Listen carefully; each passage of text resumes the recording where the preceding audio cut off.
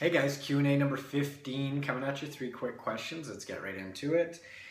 First one is, can nutrition really change body composition? The short answer is yes. Nutrition has a huge impact on body composition. It's really hard to train enough or have enough hours in the day to essentially out-train a bad diet. If you're a pro athlete, you might be able to get away with eating whatever you want just because your training volume is so high. But if you're just a regular person like most of us, where you have a job that you work at 8 hours a day, maybe you have kids, you've got social obligations, you got friends, family, all that sort of stuff. It's really hard to eat whatever you want and your body not basically show it. So nutrition is huge as far as body composition goes. It's really important, and if you change your eating habits for the better, chances are you're going to look, feel, and perform better. So can you change body comp with nutrition alone? Absolutely. Number 2, rice pasta versus regular pasta. So a couple things. If you don't tolerate wheat all that well, a rice pasta option is probably going to be a better way to go. And then also, rice pasta is more voluminous than a regular pasta is, meaning you're going to get more volume out of rice pasta than you would out of regular pasta for the given calories or the carbohydrate load.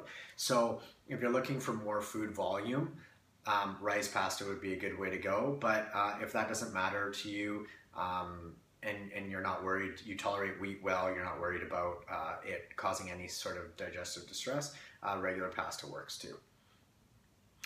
Number 3, I eat a lot of the same food sources. Should I be switching it up more? The more you can switch it up, the better, but also within reason. I mean, if you enjoy the same breakfast for like 2 months straight, by all means, go for it. If you do find that you're getting a little bit of digestive distress from it, you might want to switch it up. Because that's never a good thing. But the body can build up some sensitivities as things that you're just consuming all the time.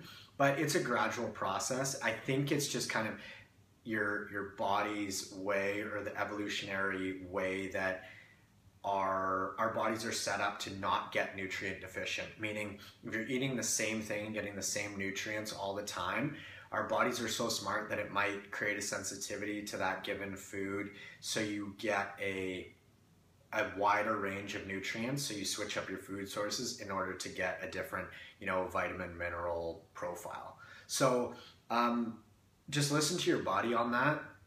If you're having sensitivities to a food that you've been consuming a bunch, you can take it out and then take it out for a couple weeks, something like that, add it back in, see how you do.